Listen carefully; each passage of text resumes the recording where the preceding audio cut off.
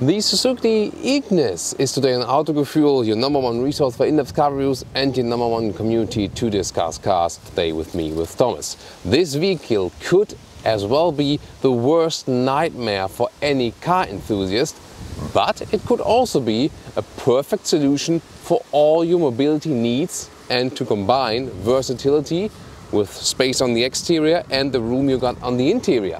So what is it? Together we are finding out here today with a full review on exterior, interior and the driving experience with the Suzuki, or also Maruti as it's called in India, with the Ignis. A very, very unique car, I can promise you already so far. In full HD, full screen and full length. Let's go!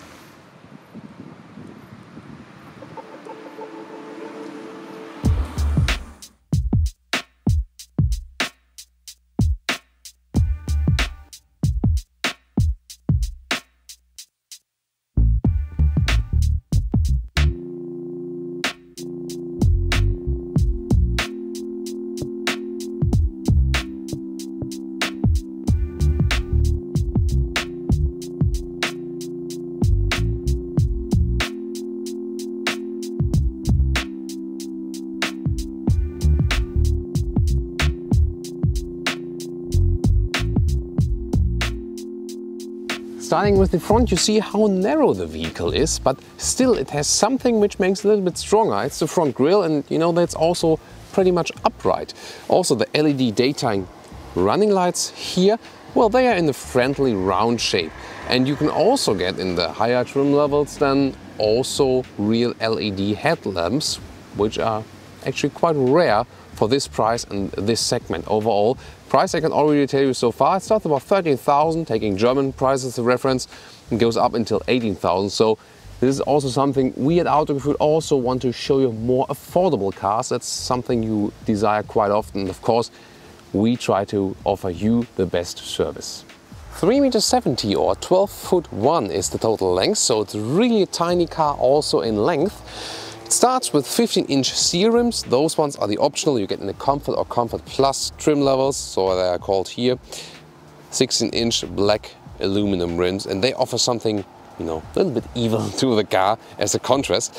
You can get 7 different colors for the exterior body, and 4 of those also can feature a contrasting roof right there. This one here is all in the same wheel color, which is, you know, not bad. And the white-black contrast here then is also a little bit more stressed. Roof rails, and the special design thing about, well, it's basically a cube, but then this one here is a special thing. You know, the rear, which is going, you know, just a little bit flatter here than just using a cube. This is the design edge of the car. And also this stands here inside the steel sheet. This adds some more off-road SUV character to the car. I mean, why not? It's something unique for sure. Again, not something which you would say typically is beautiful, but definitely something special. So, and I like it when the manufacturers are brave to do something different. What do you think? One of the most interesting things about this vehicle is surely the weight. It's just 900 kilograms. That's really low. Of course, you can always say, you know, what about crash safety and something? And, you know, at some point, you also have to deduct something from that. However, it's also planned, you know, rather as a low-speed vehicle, and then you have to consider those sorts as well. As for the rear, it's really funny. You can see it on camera that on the upper part it's a little bit slimmer, and it's wider on the lower part, and that increases the stance it has on the road just a little bit, and that it doesn't look too tiny. The tail lamps are rather designed in a conservative style, you could surely say that. Then a little bit rugged plastic style right there, and oh, some tiny exhaust from the engine. It's a tiny one, we'll take a look at it. So really rare that we can see so much of this tiny 4-cylinder engine, 1, 2, 3, 4. 1.2 liter of displacement, 90 horsepower and about 12 seconds to 100 kilometers an hour, so no real motorway vehicle. And in India you can also get diesel versions for this one. However, well, actually you do not really need a diesel for this low weight of the car, and indeed you can score consumption somewhat between 4 and 6 liters, so you can really keep it low due to the weight and the size of the vehicle.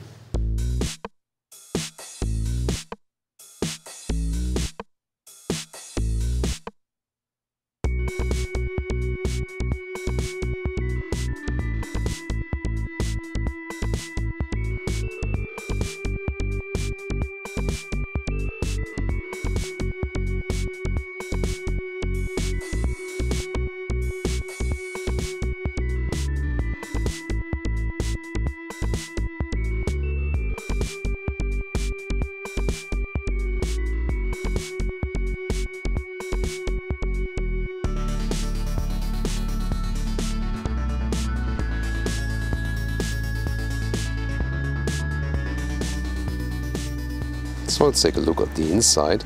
Here you get some color essence. Here, for example, for the door handles from the inside. Automatic window levers just for the normal passenger side. Then place for bigger bottles right there. It's important that this vehicle is versatile. Then actually a spiced up interior, also with color essence in the middle console. I like that. Also with this black-white contrast scheme. The materials, however, they are all basically hard pack. So this is more, wants to be versatile and practical, not that premium. Nice fabric seats for all trim levels. And they make a good impression actually. Also with some color nuances right there. Manual control, but the manual control works quite well. Steering wheel is also rather conservative, classic. Some controls, left side for example for the volume and also for picking up the phone, we have Bluetooth. Right side for the ACC. So let's get inside, and very easy entry, upright seating position. Also comfortable for tall people. Our 1m86 or 6'1".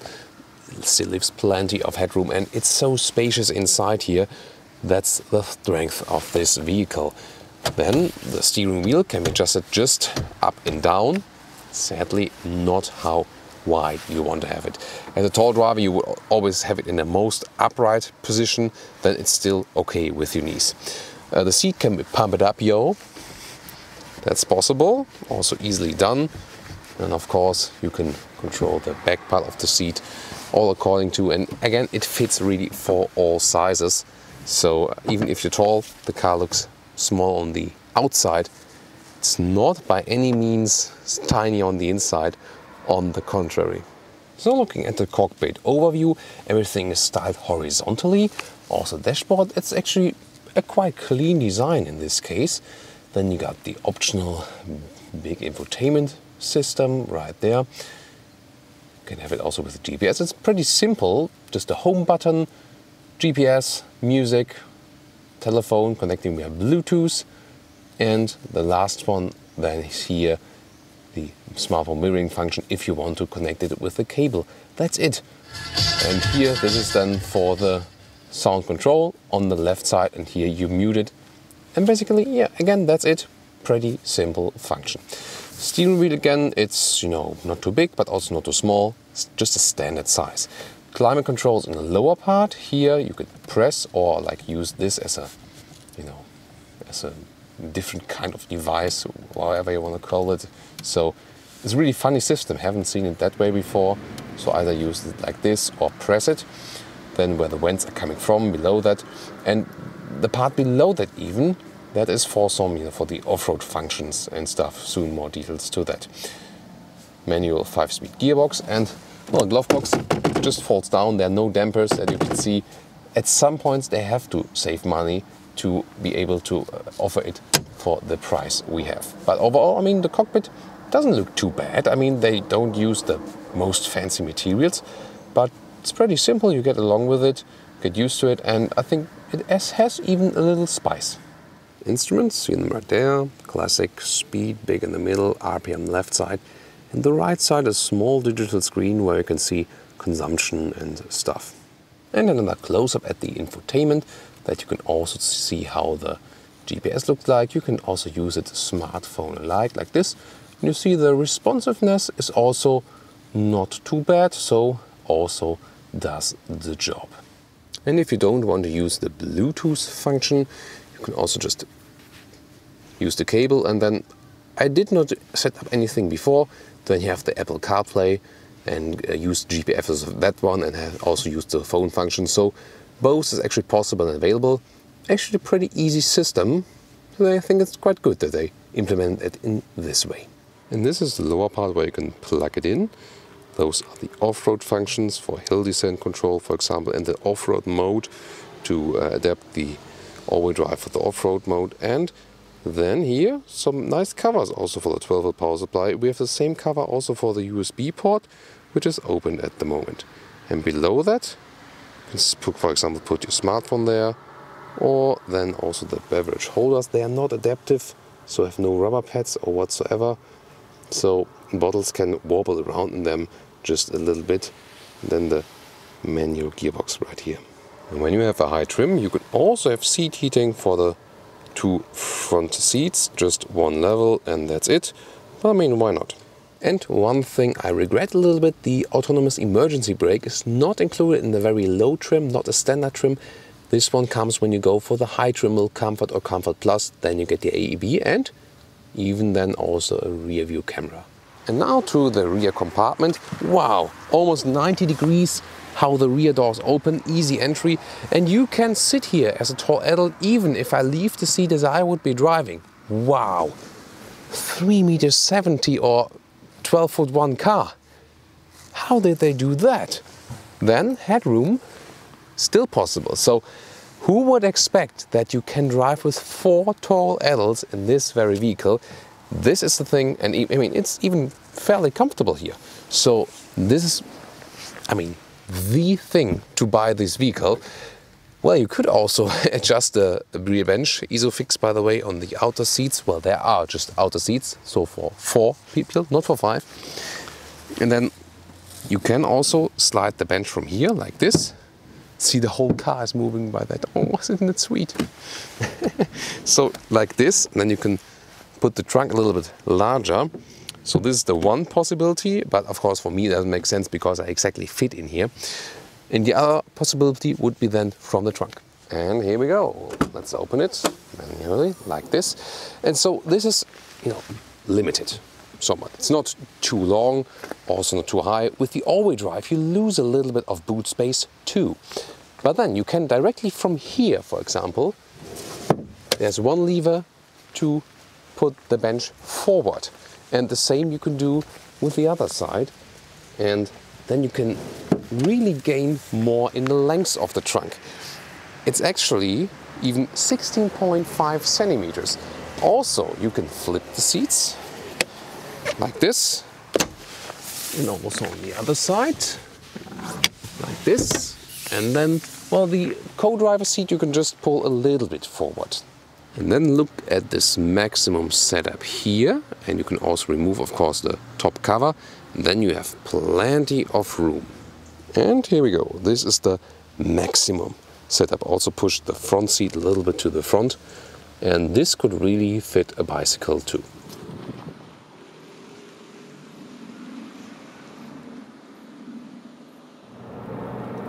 So now to our driving part. Well, it is somewhat a funny vehicle. We know that already, and this is also when driving this vehicle. So you feel it's really tiny, you feel it's super narrow, that you can really reach with one arm to both doors while driving. I'm not sure if I ever had a vehicle where I could really touch the co-driver door from the inside, from where I was driving. That's really something funny. And well, also lengthwise, you have the feeling when you look in the back mirror, that's basically it, you know. You see the back mirror and say, yeah, you know, basically exactly where the back mirror is. You know, the car is basically ending. You look at it like you directly see the end of the vehicle. It's also something funny. So definitely among the most tiny cars we've driven so far. And of course, this vehicle here belongs in the city. in small, narrow streets. And then the big advantage is, of course, you don't feel annoyed at all. So you're really relieved, you don't have a big vehicle. You don't have to worry, do I scratch something on the left or on the right, because no matter how narrow the road is, you will fit in there. And I think that's definitely a big advantage. Also, of course, it is really handy to drive. The suspension is, you know, you can feel some bumps here and there. It is not too soft.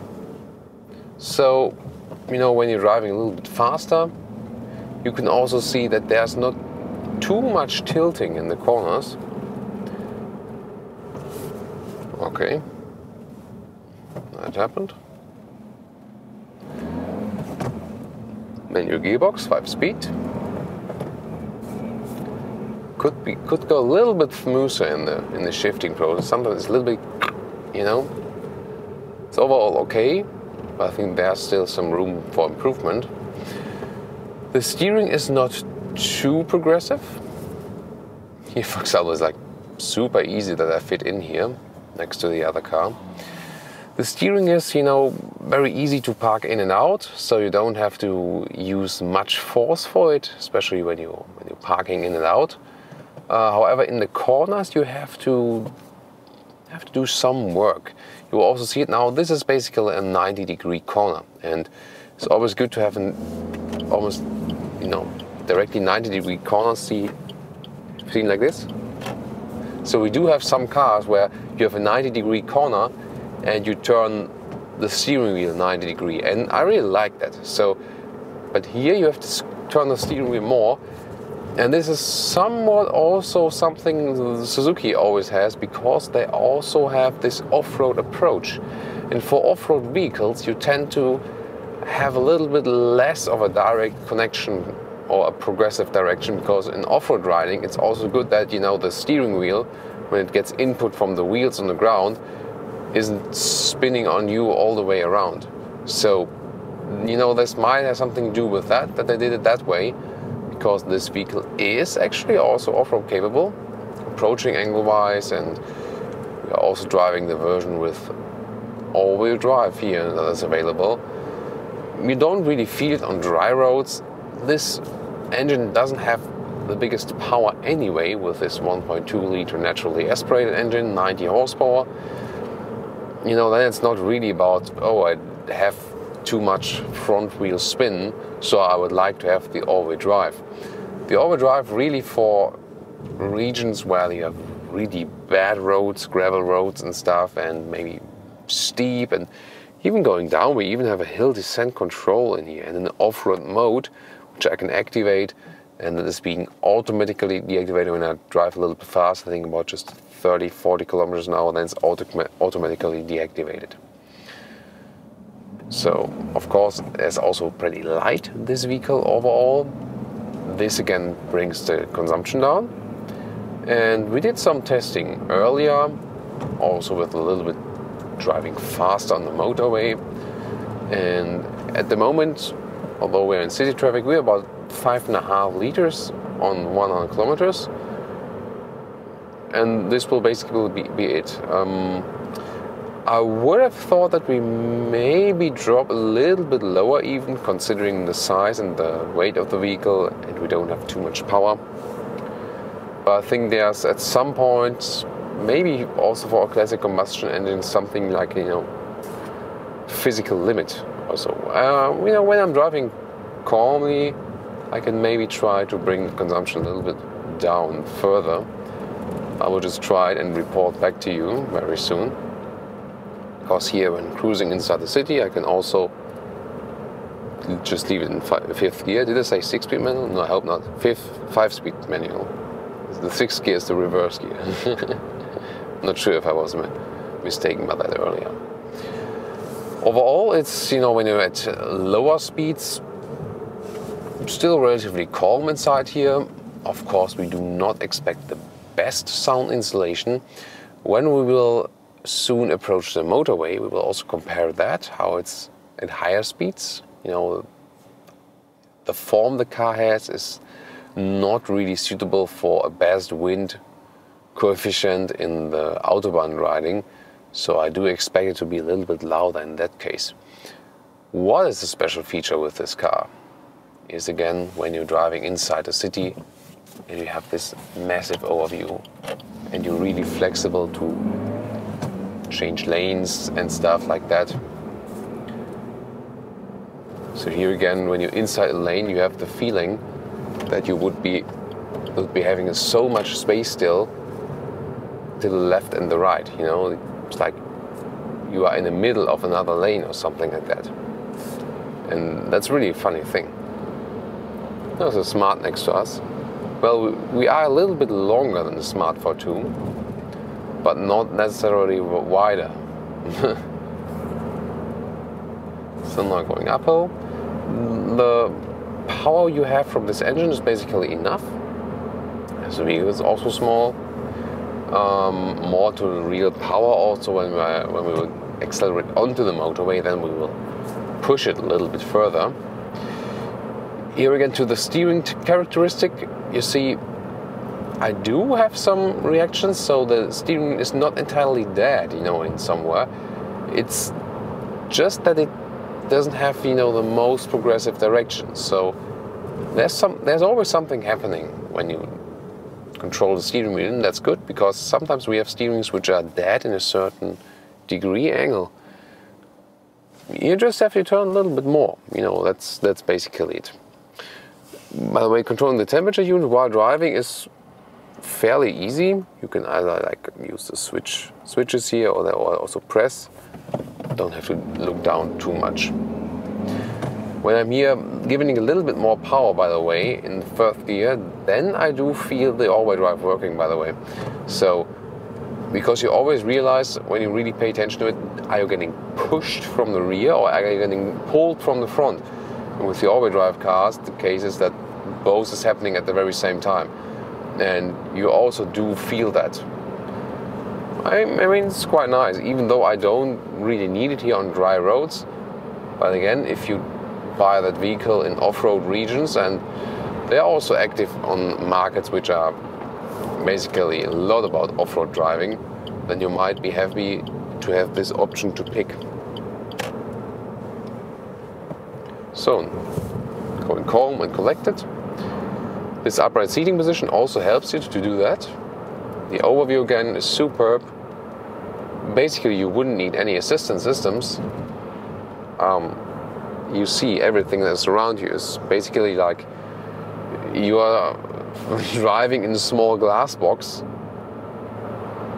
You know, the only thing that you would be missing is that I could look underneath me and look how the ground looks like, and that would be the perfect glass box too. And this also gives you a feeling of safety somewhat. That you really know what to expect and know where is what and so on. So this is also, you know, one of the special things about this vehicle. And again, also if you're taller, it's not that this vehicle would be uncomfortable because it's super tiny. As you have this upright seating position and still so much room to move around on the interior, although we have the small exterior, you really feel comfortable as a tall person here. So also driving wise, yeah, this vehicle looks like, you know, it would screw off a car enthusiast, but when you drive it and get to know it, you also feel the advantages of such a vehicle. And if you then leave some, you know, emotional, I want to drive a super fast and cool sports car approach aside, then you also know, you know, what you can do with this vehicle. And I could still put my bicycle in the rear if I demount the front tire, and so much things. So what negative aspects are there staying before we enter the motorway? Definitely suspension wise, you feel it's not the most premium one. It is rattling at some point, and also transporting the uneven ground surface then directly to the driver. It's not that it would be really super bad, but this is maybe something they could really be working on. And the manual gearbox here, it could be a little bit smoother. Other than that, engine-wise, I'm really satisfied. Has enough power. It's naturally aspirated engine with not too much horsepower, so we expect it to be relatively bulletproof. And if you really want to drive with even less consumption, it is also possible. So at the moment we're at 4.2 liters. And I mean, yeah, that's possible if you really take it slowly, drive calm, and especially with the naturally aspirated engine without this power peak then from a turbo, you can manage that also in real life consumption. So it is also a vehicle where you can save money, not only because of a low entry price, but also due to saving fuel. Here again, some slalom with a little bit more speed. It's not the car that you would be feeling the best slalom in, so I wouldn't call it unstable, but it doesn't give you much confidence, you know. It is somewhat fun because it reacts like a go-kart. It's a small vehicle, but again, as it's not so wide, you don't have this stance on the road, so again, you don't feel confident riding that sporty. I think that's the best way to express it. It's also not the goal of this vehicle, but of course we are examining those cars from every possible angle, and that's why we're also mentioning that. Now we will give it a little bit more acceleration. We will sadly kill my good consumption figure so far and put it on the motorway. Listen to the sound insulation, also a little bit of the acceleration, of course.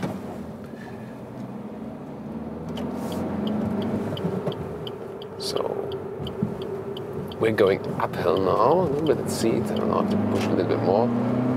You can also hear the engine working a little bit more.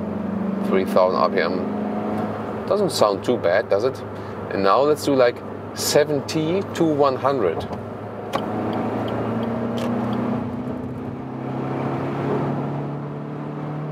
Plop. So that was all in the third gear, 70 to 100. And now at 100 kilometers an hour, you also feel that the sound level is going up. Again, as I expected, it's not really bulletproof for higher speeds. Fifth gear is a little bit more silent then, of course. 100 is still a speed where it's fairly comfortable to drive this vehicle in. Then again, if you're changing lanes, you feel again that this is not really a really a racing car. You feel somewhat like, you know, those small three-wheel cars in Italy where they leave a pizza and stuff, those vintage ones. Looked like in the movie a little bit. So it is somewhat a funny driving feeling. Again, you shouldn't exaggerate it driving too fast in that vehicle. That's not what it's made of. It's really a pure city vehicle, and I think 100 on the motorway rolling, that's totally fine. And you can also drive, you know, to holidays when you have that steady speed, for example. It's no problem. We also have the cruise control. I can set it to 100, for example, holds the speed. Definitely a good thing. Now we're getting off the motorway and we're keeping it a little bit faster, and see, you know, also using the brakes, how the car reacts like this. Yeah, see, this is a good part here to test it because the car's getting pushed a little bit, but for that it was relatively stable. So we had some vehicles that were a little bit offsetting us, you know, there's a right corner that also goes a little bit downhill, and then you can actually have this effect that you're getting offset just a little bit.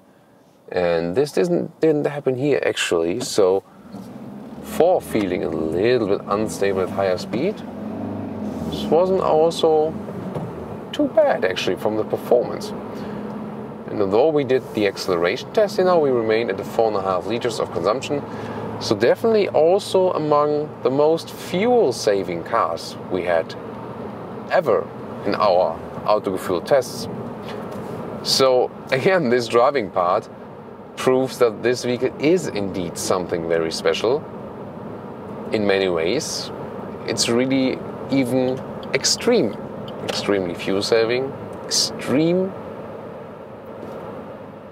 percentage or relation of room inside and outside, and driving wise also, fun in a way, because it's also unique and so different. Again, this is the positive side, and weakness would be, I think, suspension and the manual gearbox, but also things you can definitely live with. And now to our conclusion for today, Suzuki Ignis. Well, it is surely a super unique car. It's so tiny in every dimension, but still it's so spacious on the inside. And that's, the main characteristic about this vehicle. And, some might, talk bad about it and say, it's so ugly or whatever, Well, I think already visual, it has something. It's not my dream car as in, sporty, curvy lines, whatever. But it has something unique, something also off-road SUV-ish for sure. The interior, also with some nice color accentuations. Of course, the build quality is, more simplistic, practical. Driving-wise, there are surely also better vehicles. So driving is really not, the special feature of this vehicle. But for mainly city driving and getting from A to B and actually being able to carry around 4 tall adults or bicycles, dishwashers, whatever, this is really a perfect vehicle. And therefore, especially for this relation of the dimensions, this vehicle surely has some kind of genuity. Or what do you think? Tell me in the comments. Thank you so much for watching, and also join me next time. By the way, one thing I forgot, very low consumption. That's another good thing. So, that's it for today, from me, from Thomas, and see you at the very next Autogefühl episode.